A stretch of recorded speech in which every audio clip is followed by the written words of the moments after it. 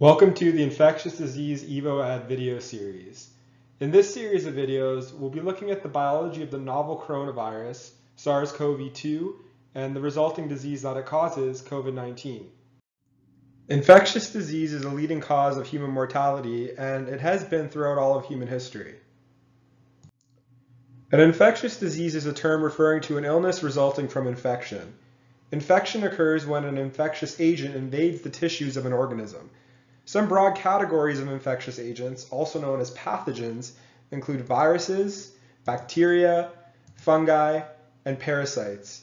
But since we'll be talking about SARS-CoV-2, let's focus on viruses. So what is a virus? Generally, a virus can be defined as a submicroscopic pathogen, usually regarded as non-living complex molecules. The reason why they're considered non-living is because they don't actually contain their own cells or cellular machinery like living organisms do. They do contain DNA or RNA, but they're only capable of replicating by infecting living cells by hijacking their own cellular machineries. And usually this causes illness in the process for the living organism.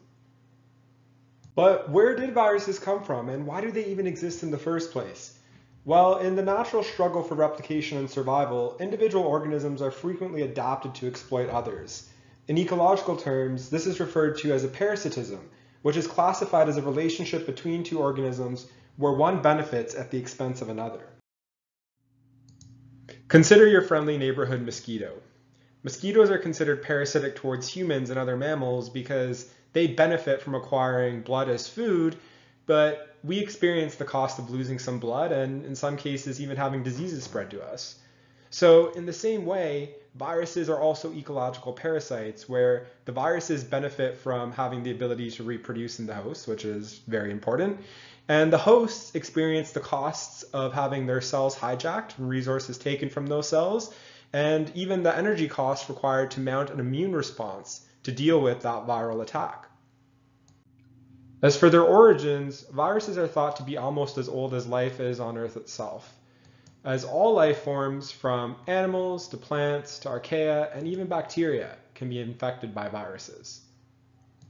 For most of human history, humans were mostly unaware of the mechanisms that underlie infectious diseases, aside from the basic observations that sick individuals may spread their illnesses to others, and illnesses may originate from non-human sources such as pests and contaminated water and food.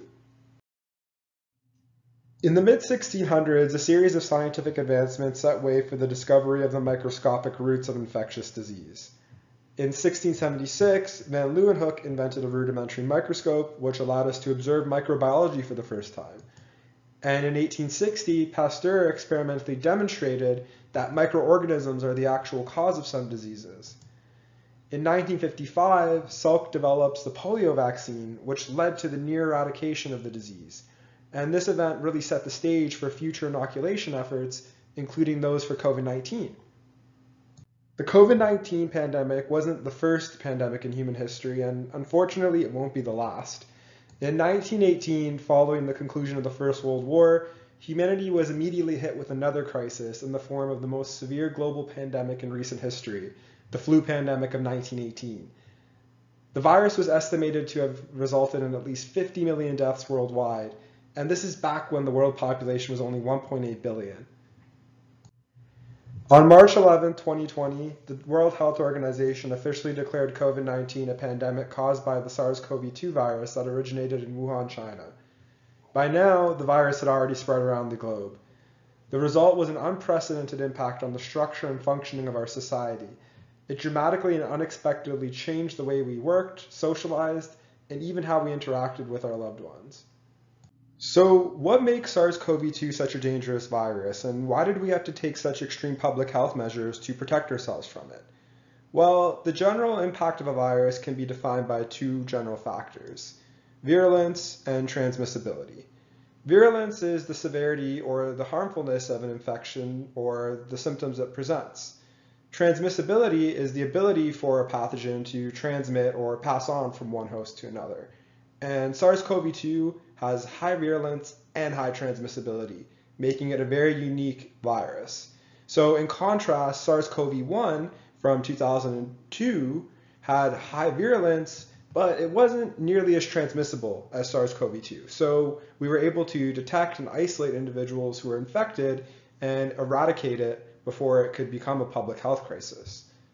So far, COVID-19 infection has been associated with at least 6 million deaths, but mortality isn't the only factor associated with virulence.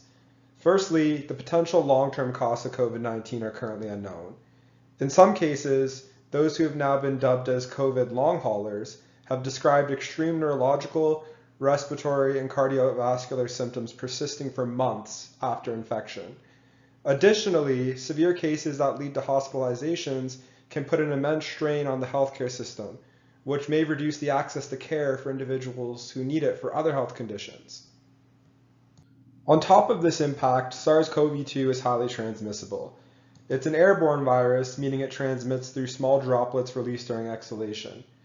Generally, transmissibility can be quantified by what is known as a reproductive number, or an R value. The R value represents the average number of individuals a contagious person typically goes on to infect.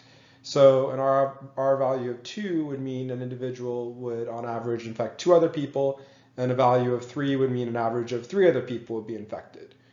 When the R value of a virus is greater than 1, that means it's spreading through the population, and when it's less than 1, it's dying out. During the initial wave of the coronavirus, the R value of SARS-CoV-2 was estimated to be somewhere in the range of 2 to 3. To put that into comparison, the typical seasonal flu has an R value of about 1.25. Although we're learning new things about SARS-CoV-2 every day, the underlying biological mechanisms of COVID-19 have been under extensive study these past 2 years and can be applied to our existing understanding of the mechanisms of evolution of viruses and other infectious diseases. In this video series, we'll look at the biology of SARS-CoV-2 and the disease it causes in more detail. We'll explore how viruses invade our bodies at the cellular level and how they hijack our own machinery to replicate their own genetic material. We'll also take a look at how viruses mutate and evolve, and finally, we'll explore the novel technologies used to resist and treat COVID-19. Well, that's all for this video, and we'll see you in the next one.